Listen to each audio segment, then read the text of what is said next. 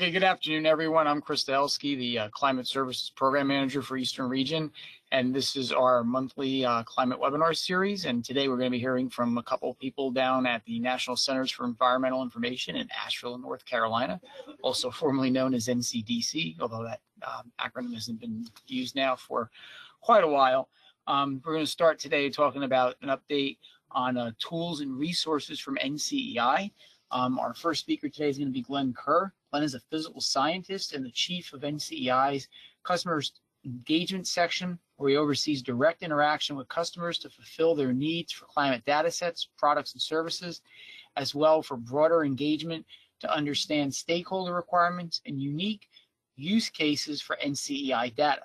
Prior to joining NCEI, Glenn served as the executive director for the American Association of State Climatologists, also known as the ASC, and the commander of the U.S. Air Force's 14th Weather Squadron, which provided specialized climate support to the Department of Defense. So Glenn, if you're ready, we'll hand control over to you. Take it away. Scott is a meteorologist with NCEI's Climate Sciences and Services Division and is celebrating his 31st year at NOAA. After 5 years in the National Weather Service, serving in Eastern and Central regional offices during the modernization era, Scott joined NCEI and has spent the majority of his career in user engagement, along with a stint in climate monitoring. Scott enjoys connecting users with the data they need that is appropriate for their applications. And our last speaker today will be Dr. Sandra Rain. Dr. Rain joined NCEI's Climate Services Science and Services Division in July 2022 as a physical scientist to engage with and deliver valuable climate information to various stakeholders.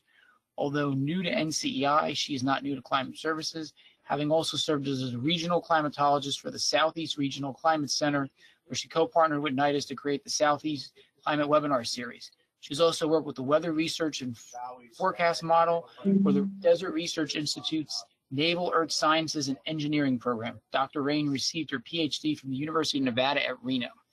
So, Glenn, it looks like you're back. If you're ready to go, we're going to let you go at it. Okay, just checking that you can hear me. Yep, I can hear you fine. Thanks. Okay, thanks, and thanks to everyone.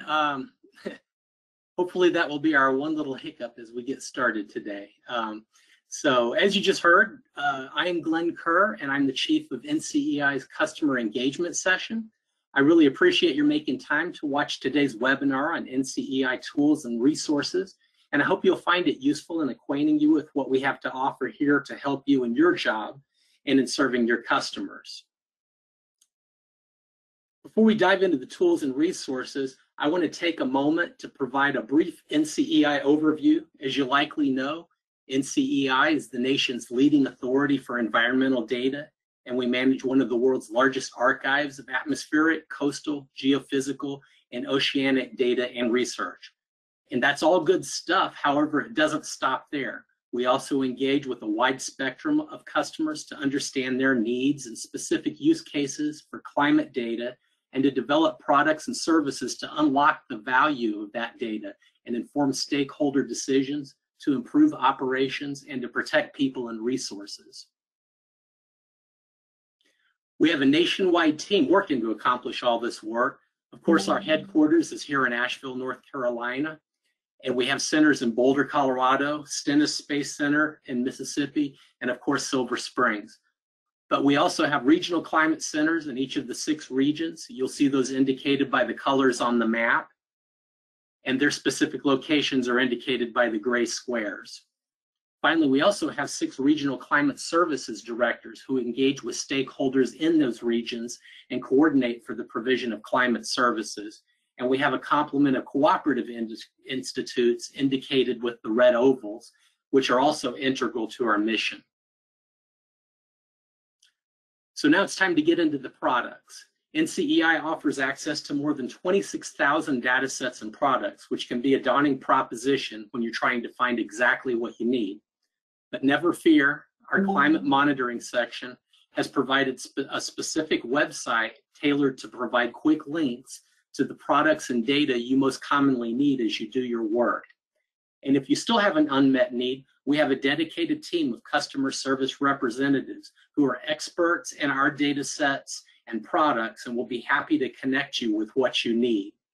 You can access them by emailing or calling and there's a phone number and email provided at the footer of each of the NCEI web pages. And so now, with no further ado, I'd like to pass the baton to one of those folks that you were just introduced to, Scott Stevens, and he's going to step you through a number of products. So take it away, Scott. Hey, thanks, Glenn, and thanks for having us this afternoon. I wanted to spend just a moment on that link that Glenn just brought to you. This is a great link really to our most popular products list. It's really geared for the WFOs and for some of their operational needs. You'll find it topically organized to help you navigate the website quickly. And the main thing it's there is to save you some time to get to the weather and climate tidbits that you're searching for whatever purpose on the day you need it. Let's go ahead and go to the next slide. The map tool is a great starting point for data discovery. This is really the tool that I use first to find the station. It's a great resource to spatially interrogate station and data set availability. You can look at metadata and element inventories from here, and you can also order directly from within the map tool. Now, just a word on ordering. Ordering data, everything's free online. So, you know, if you're accessing anything from the online system, it's free to all users. Really, the only things that we're charging for these days are going to be certification of data, you know, for legal purposes. You know, if we're sending out ribbon and seal certifications, those are still cost recovery based. Certain hard media, let's say, you know, there's still some CDs and DVDs that we're sending out of here. And also, if there's data that's not on spinning disk, let's say we've got data in the deep archive that we're going to have to pull out of, you know, off tape, and we're going to have to stage for download. In those cases, we do charge for cost recovery.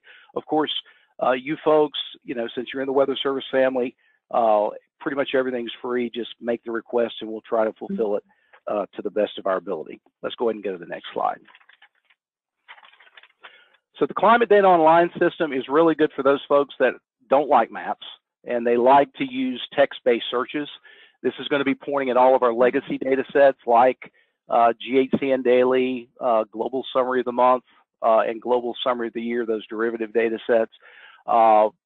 This interface is going to be replaced by something called Common Access. It's actually out there already. It's on the NCEI main page, and if you go into the access link from the NCEI homepage, you can follow that through to Common Access, and you can search for data sets there as well. I still refer a lot of folks to this legacy CDO page, mainly because of its ease of use. Next slide.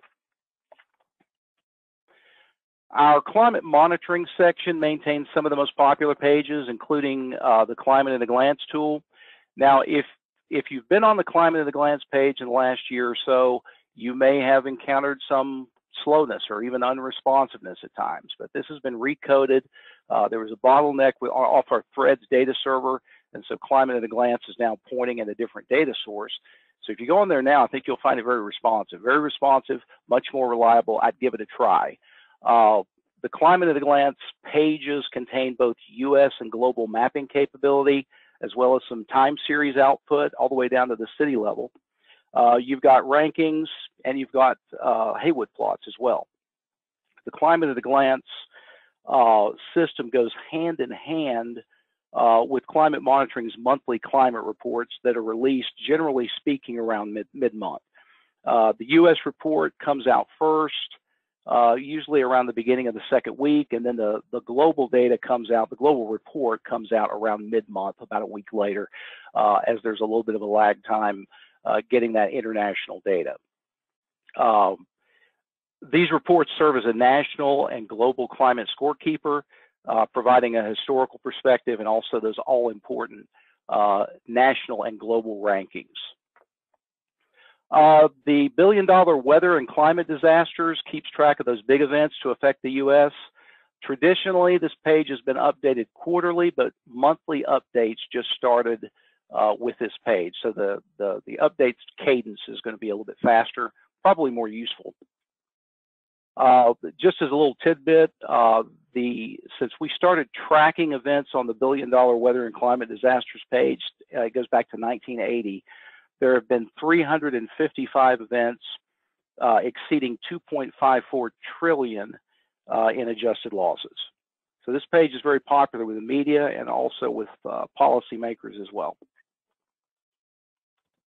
The State Climate Extremes Committee adjudicates or evaluates potential state records for adjudication.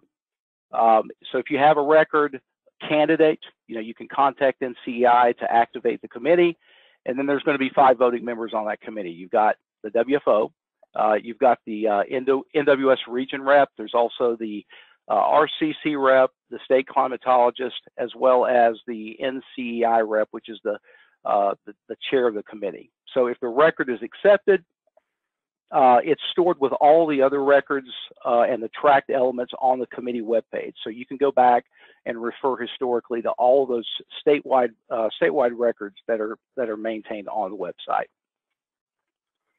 The daily U.S. snowfall and snow depth data are updated each day for those snow stations in GHC and D, so you can get a near real-time evaluation of snowfall and snow depth.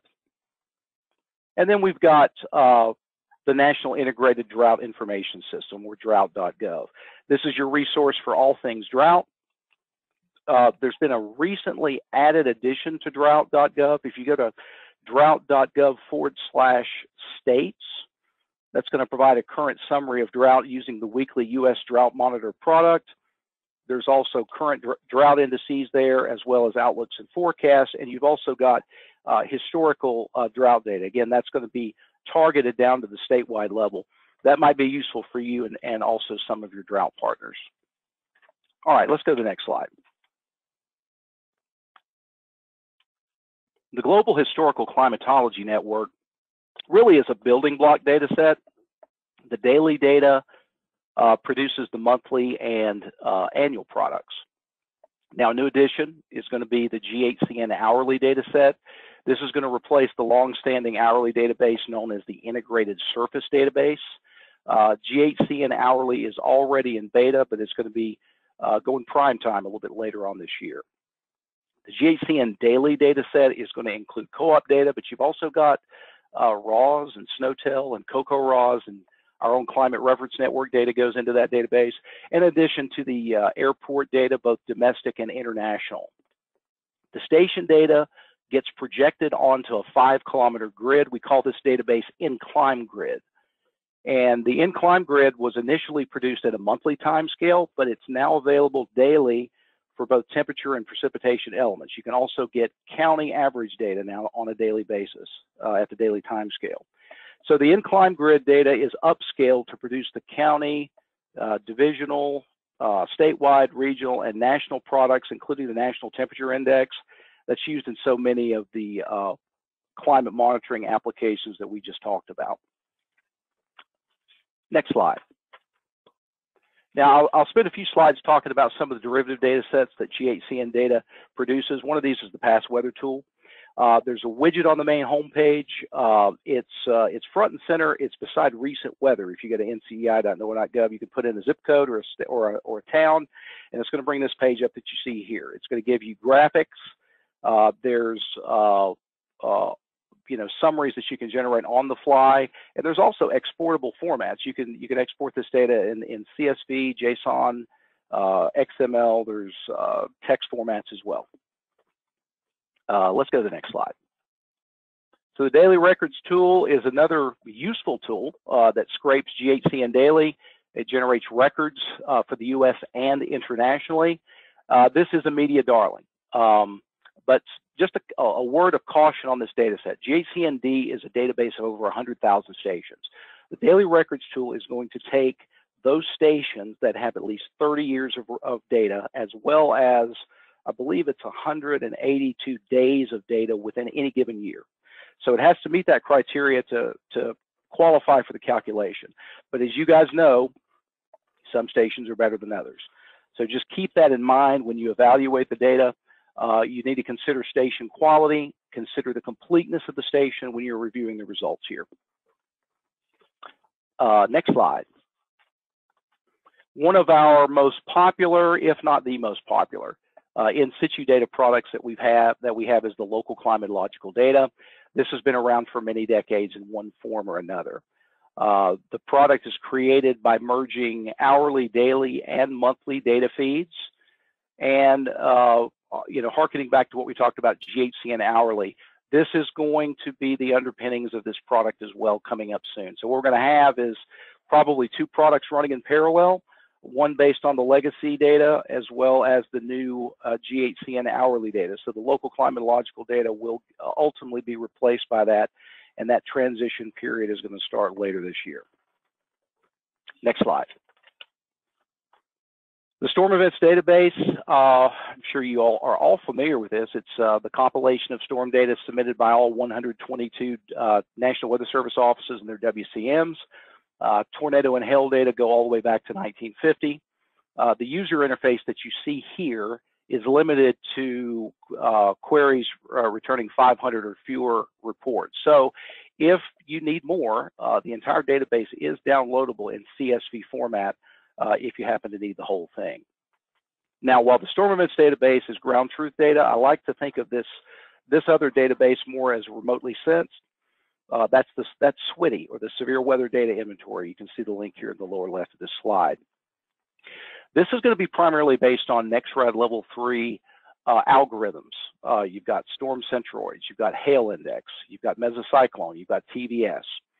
So when you're considering the SWITI portion of this, consider the RDA RPG build. So for example, if you've got hail index today, that's actually a really good product, but hail index back in 1994 wasn't as good. So just consider that when you're evaluating this data. I'll also make mention of the lightning data. We do archive VISLA's National Lightning Detection Network data. We're not archiving, for what it's worth, the Earth Network stuff, but the VISLA data is available. It's freely available to all NOAA.gov domain, but there is a fairly strict licensing agreement with VISLA, so we can't redistribute that data outside of the NOAA.gov domain. So what I would recommend, if you're getting requests, external requests for that data, it really does need to go through VISLA. Specifically, their vendor for historical data is called CoreLogic. They have a web page called StrikeNet. You can just Google that. That'll come right up, StrikeNet. And so if you've got someone who's had a CG strike, it's knocked out their HVAC system, and they're in an insurance claim and need the lightning data, refer them out to CoreLogic and StrikeNet. I think the going rate for a lightning strike product right now is a couple $100 if they're looking for a specific, street level mapping kind of deal. If they're looking for bulk data, they would need to go directly to VISLA corporate. But within NOAA.gov, if you're coming in from that domain, we're seeing you as NOAA.gov. It's all going to be free. Bulk access to that's available too. We do have that in a restricted directory that you can get to, but just remember to keep it in the family. Next slide. The comparative climatic data is powered by both normals and extremes data. This is useful for media inquiries. We get a lot of these media requests for top 10 lists and such. The tables are good. You can see them here. A lot of these are very useful. The ones that I would be a little more wary of are the ones that have been discontinued for some time. With the commissioning of ASOS, we lost a lot of the sunshine data, and so some of the sunshine and cloudiness information is going to be dated. Having said that, we still get quite a few requests for those, so they're still popular even though they're old. Right now, this is being powered by the 81 to 2010 Climate Normal series. I'm told that within the next month or so, this is going to be updated to reflect the 1991 to 2020 normals. Next slide.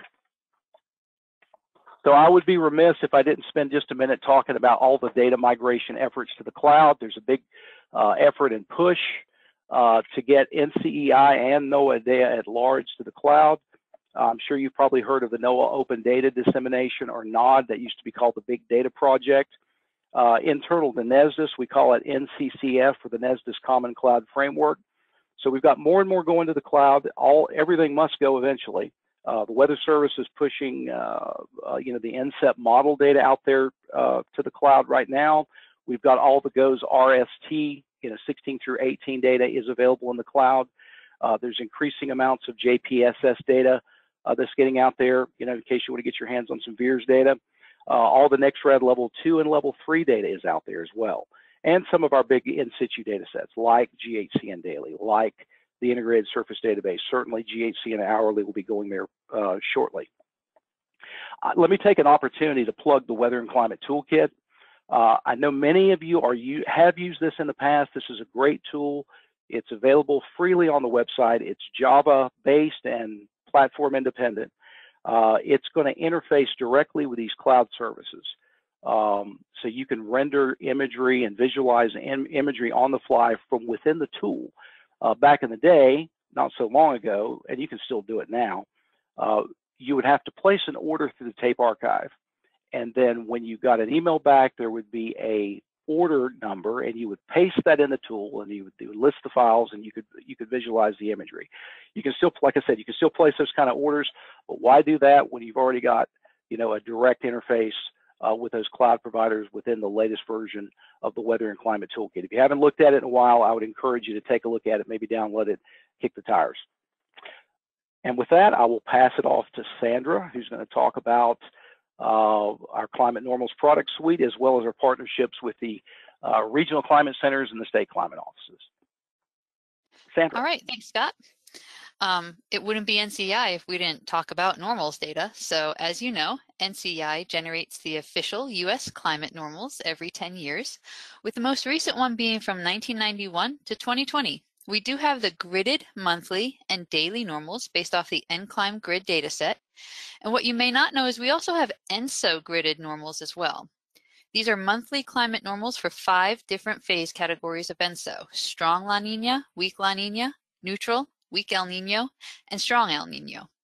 The ENSO normals are centered around the 15-year running average instead of the traditional 30-year normal, and they include ENSO maximum temperatures, ENSO minimum temperatures, and ENSO precipitation. There's documentation and more information about the U.S. climate normals on the website under the gridded data tab for the ENSO stuff. Next slide.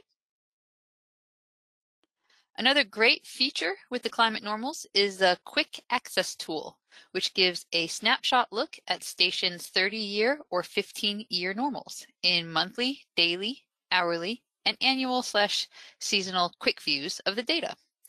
It's got great graphics, and it's a pretty handy and easy to use tool if you need a quick access. All right, next slide. So to highlight other resources, as mentioned, NCEI manages the Regional Climate Center program with 6 climate centers throughout the U.S. They provide more tools and research about each region that they are connected with, and they also have specific research themes associated with each one. For instance, the High Plains and Midwestern RCCs have a thematic focus on agriculture and water resources, while the Southeast RCC has a focus on public health. You can access each RCC's website from our website, and we are celebrating the 40th anniversary of the Regional Climate Center program, and we'll be producing a series of news stories highlighting the program's accomplishments. So be on the lookout for various articles in our news section. I believe there are already 2 there. Next slide. These RCCs create tools using NCEI and NWS data. One such tool is a tabular climate normals tool from the High Plains Regional Climate Center. It gives another easy view of monthly and annual normals, as well as an option to export this data to a CSV format. You can check out the stations in the station query. All right, next slide. The Northeast RCC also created a climate normals tool using the gridded normals data. This is another easy to use, nice way to visualize the data in a map-like form. It gives various area searches, including county and basin areas. You can change the color of the map, which I thought was a nice feature, and then download the image in various file formats for any presentations. Next slide. And I just wanted to point out that there, along with the regional climate centers, there are state climate offices. Now, NCEI does not officially manage these offices, but we do work together with them, and the RCCs work together with them as well. They also provide valuable resources, tools, and research. The only state that does not have a state climate office is Massachusetts. Some of them even manage a mesonet, such as the North Carolina State Climate Office with their EcoNet stations, and Oklahoma has a great mesonet program as well, as I'm sure many of you are aware of. But I just wanted to remind you that the state climate offices are a valuable resource. Next slide. So for the recap of recent updates and future plans, the $1 Billion Disasters Tool now has monthly updates and county-level data. The climate monitoring national maps now provide daily, weekly, and month-to-date gridded level data down to the county level. The comparative climate data will be updated in June. GHCN hourly data is in the works and should be out sometime later this year. The climate data online tool will be discontinued by the end of the year with common access to replace it. And we are continuing the data migration into the cloud. Next slide.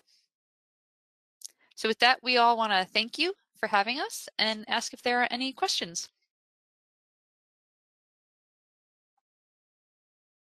Great, thank you guys. This is Jenna Myers, and I put a message in the chat box. If anybody has any questions, please submit them through the chat box. As of right now, I don't see any questions coming through, but do we have any questions from the other panelists that we have? Yeah, I'll ask a question here. This is Chris here from Eastern Region. So what's a great way if people are looking for a certain tool? Maybe sometimes, you know, a lot of times you surf around on the NCEI website and then you kind of come across something and, you know, you're like, oh, later on, a couple months later, that might be good to look at. What is a good way to kind of find a tool for what you're looking for if you don't know what the name of that tool is? Where is a good starting point for that? I guess that would be a good question I'd like to ask.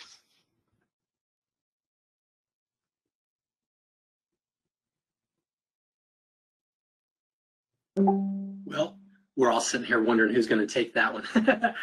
I'll start with just mentioning that NWS resource page is really a great lead-in for that. It has just the way it's broken down. It was created by Karen Gleason in conjunction with a lot of input from National Weather Service folks. And if you can go to that, in fact, let me just pop that right back up here. We consciously decided to play it safe and do no live live demos, which was pretty good since there it is, since I kind of dropped out right at the beginning. But as you can see right through here, and the URL for that is right here in the blue box. But you can start with an element, whether you're interested in tip and precip, and that list goes on, you know, way below that screen capture. If you're interested in drought, snow, wind, kind of the big, you know, the big 4 or 5 things people are looking at.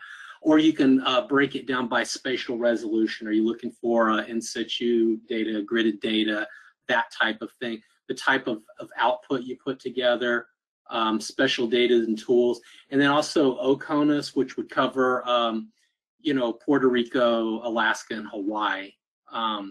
And then there's a lot of references to that. So I think that's a great starting point. And with that, I'm going to kick it over to see if Scott has any insight that he'd like to add. Yeah, I agree. I think that's probably one of the best resource link compilations that I've seen. You know, one of the problems that we've had over the years, a lot of times we have, you know, certain dataset names associated with things that are not really descriptive, like local climatological data. What does that mean, right? So this kind of parses through that and allows you to kind of get to the meat of the matter, I think.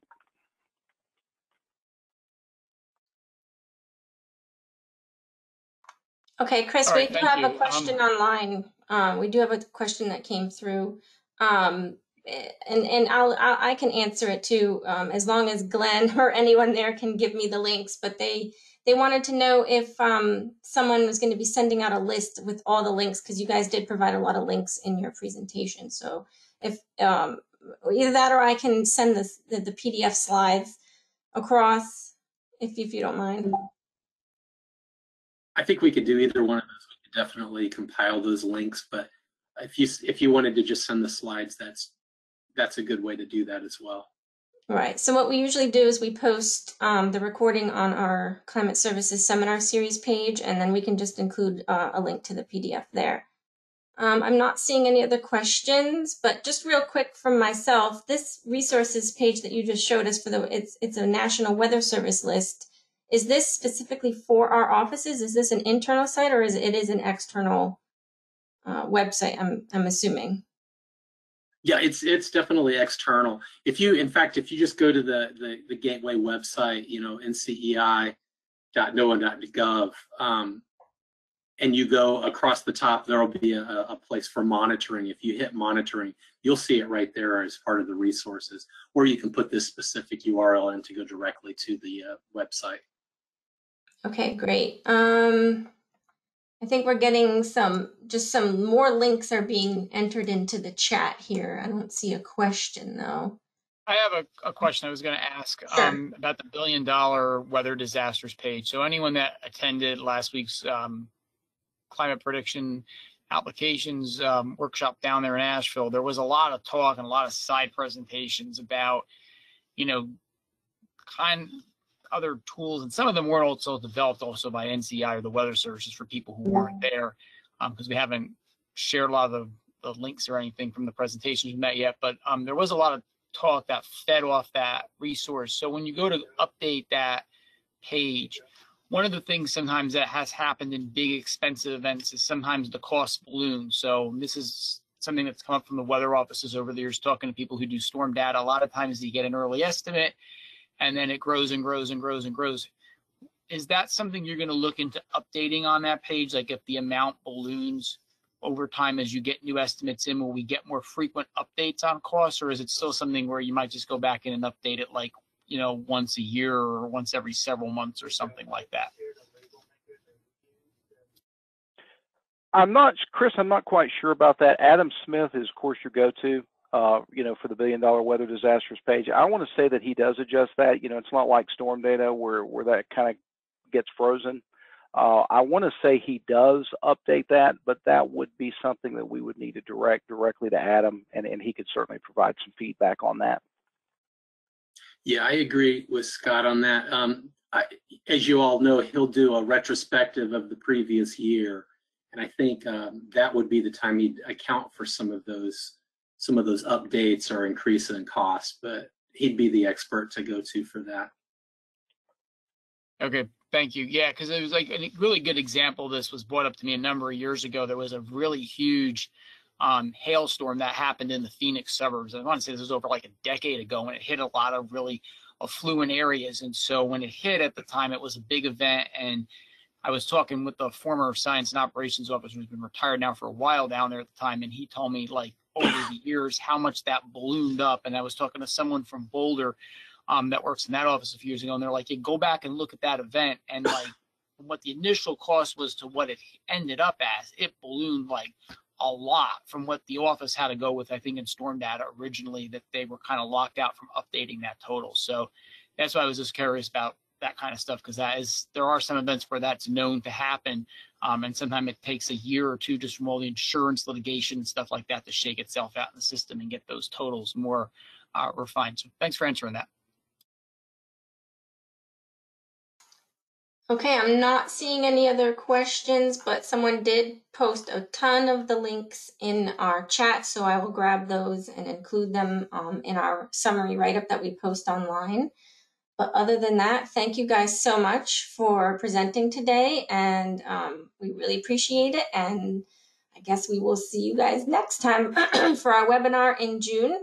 I will send an announcement out across the listserv, and we're going to have somebody from George Washington University give a talk on climate change and resilience across the sectors. So thank you guys. Thank you guys for giving us an update on NCEI resources and tools. And Chris, I just wanted to, I'll give you the last word there. Or if any of you, anyone else has one final thought, let me know.